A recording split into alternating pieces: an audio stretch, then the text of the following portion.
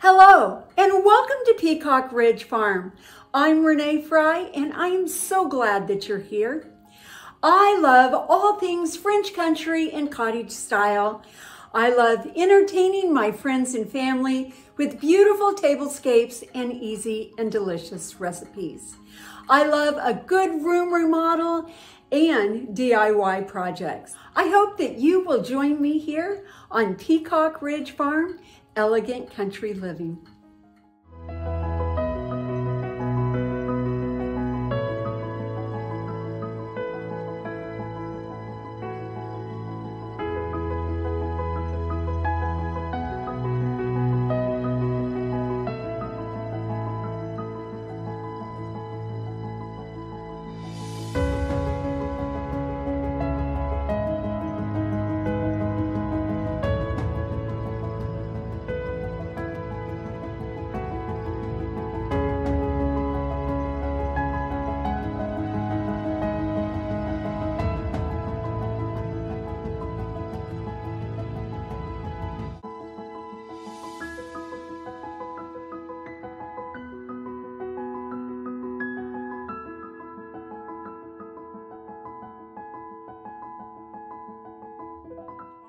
I'm so glad that you're here.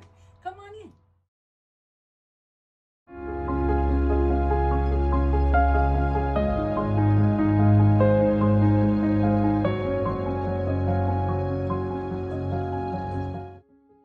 Welcome to Peacock Ridge Farm, the ultimate destination for elegant country living.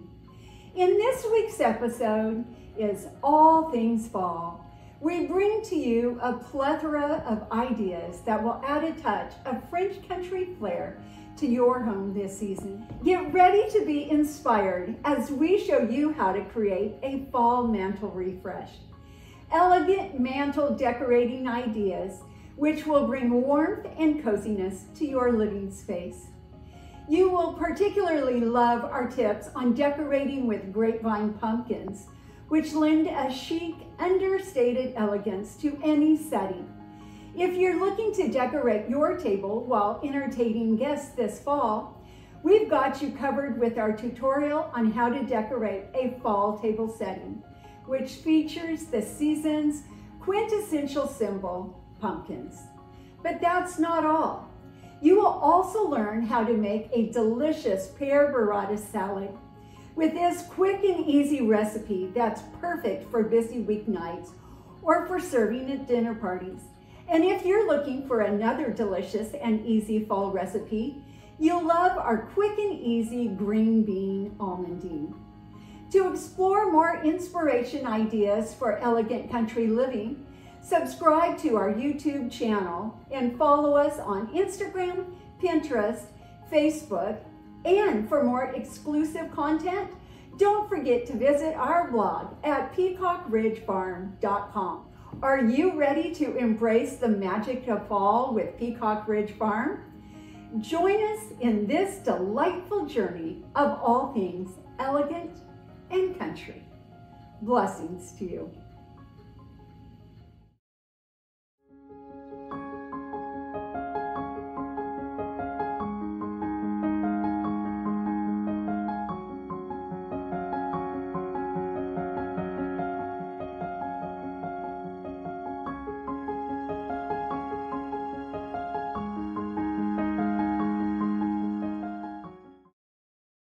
Today I'm going to show you how to create an elegant fall mantelscape.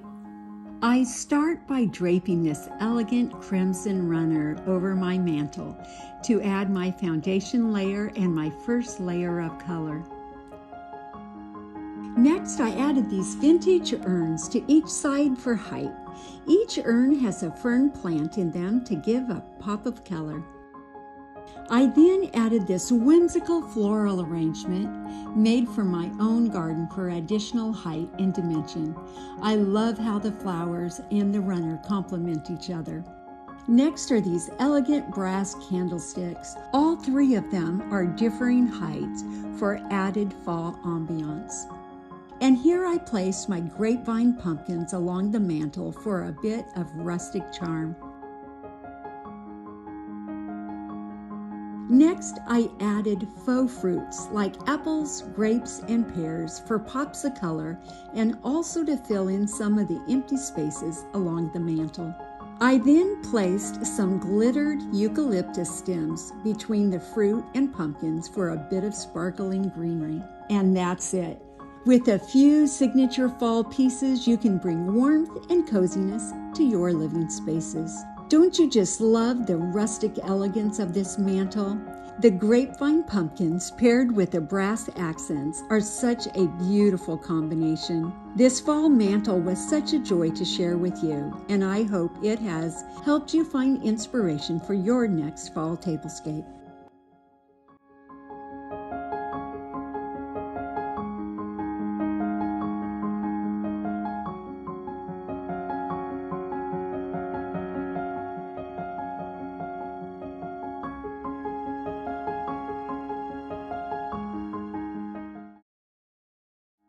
I am going to make a fall floral arrangement using this vintage brass urn and some flowers from my garden. So let's get started.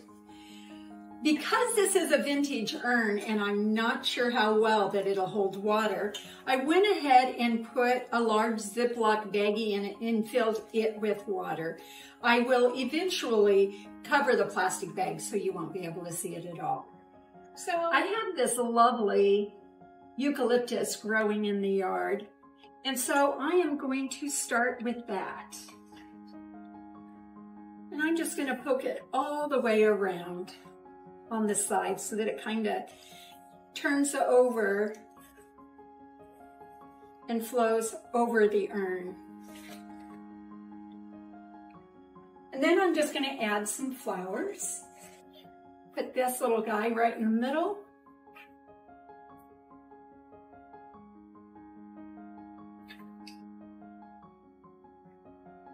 This flower arrangement is going to be seen on all sides as it will be right in the middle of the table. So I want to make sure that it looks pretty from every angle. When I'm choosing flowers for a floral arrangement, I try to have a mixture of colors and sizes of my blooms, and I like to add at least 2 different kinds of greenery just to keep things interesting. If you'll notice, I'm adding some flowers that are a bit more refined and some flowers that are a little bit more whimsical.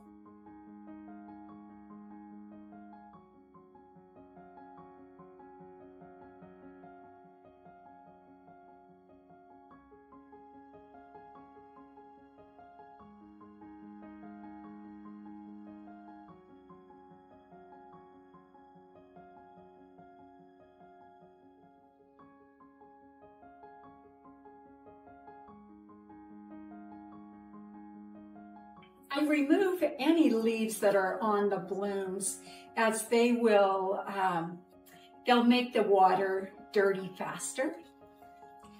I don't want this bouquet to look too perfect. I want it to look a little bit whimsical and like it's fresh from the garden.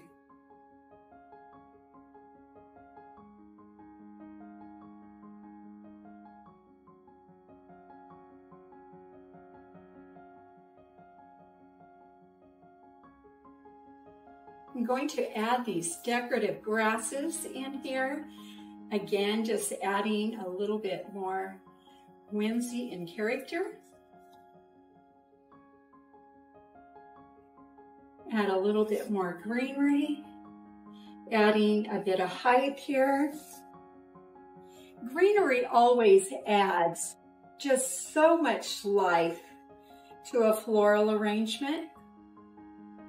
And when you add greenery around the bottom like this, it fills in any blank spots. And it'll cover my Ziploc baggie. If you notice, I just keep adding more and more character to this bouquet. Feel free to push and pull flowers as you go along. making sure that they are exactly where you want them to be. Remember, there's just no rules to this, except for just have fun. And there you have it, a perfectly imperfect fall bouquet.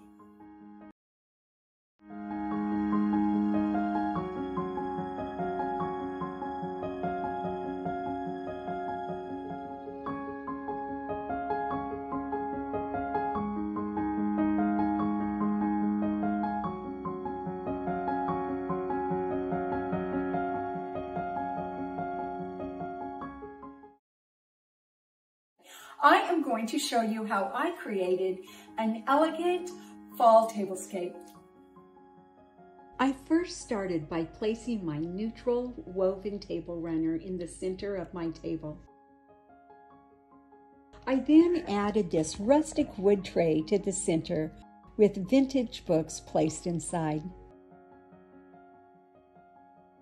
Next, I added my round woven placemats to begin my table foundation. I then placed my decorative scalloped edge dinner plates at each place setting, followed by the matching decorative salad plates. Next, I added a cream-colored woven napkin to each place setting, followed by the matching dessert plates.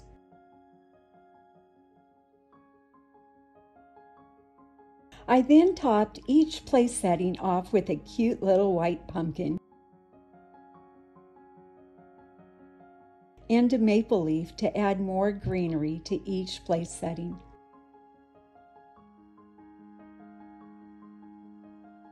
Next, I added my vintage water goblets for a bit more elegance. To really make this tablescape come to life, I added an abundance of eucalyptus fresh from my farm, as well as some lighted candles for ambiance. I decoratively placed a mixture of faux pumpkins between the eucalyptus stems to add more fall flair. Then I added my vintage silverware. Lastly, I topped the table with beautiful fresh hydrangea from my garden atop the eucalyptus. Didn't this fall tablescape turn out lovely?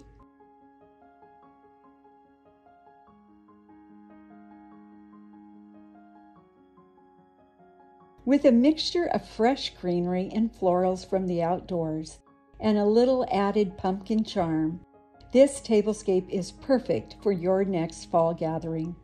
I hope you have found some inspiration today for your next fall tablescape.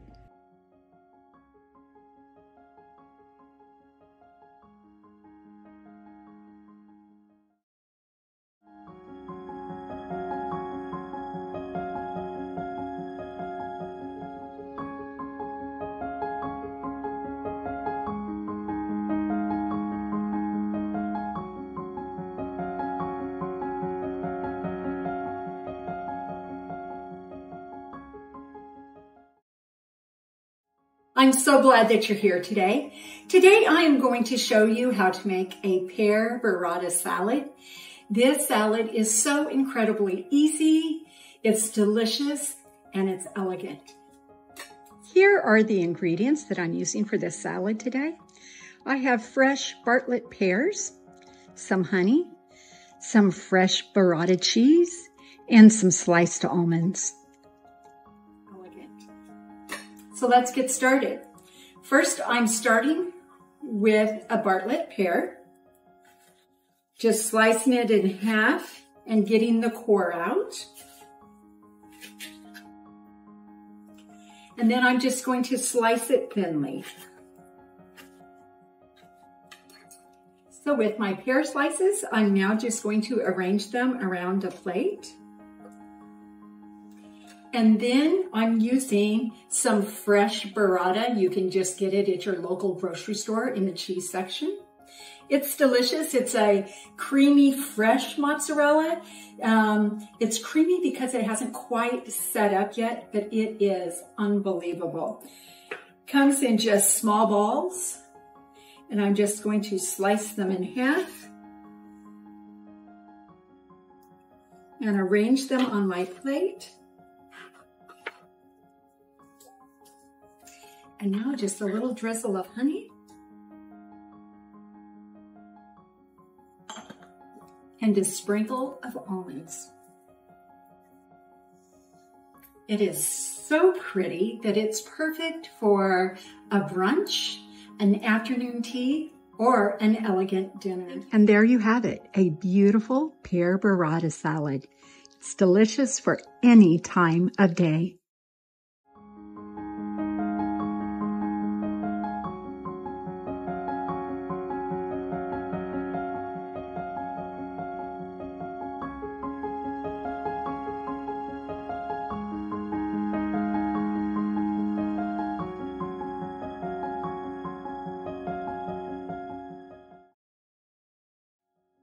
Today I am going to show you how I make green beans almondine. Here are the ingredients that I'm using for this recipe. Fresh green beans, salt and pepper, some chicken stock, some butter, and some almonds. This recipe is just so easy. I have my stock pot with a steaming pot inside. The steaming pot is full of coals. I add my chicken stock to the pan.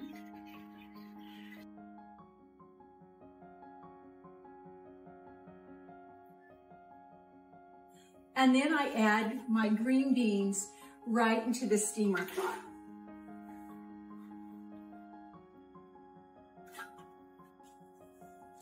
I turn my heat on to high, and I'm going to cover the pot. So I let the chicken stock boil and steam the green beans for about 15 minutes. I check the beans often and make sure that they're not getting overcooked. I want them to be about crisp tender. The green beans have steamed for about 15 minutes now, and they're just crisp tender. Perfect.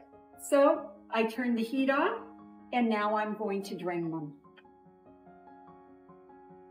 I'm putting the green beans back in the same pot that they cooked in.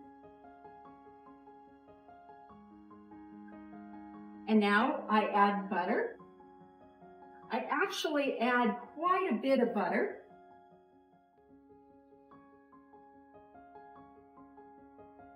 And salt and pepper. And then I just go ahead and toss the green beans in the butter and sprinkle on the almonds. And there you have it. Quick, easy, and delicious green beans almondine.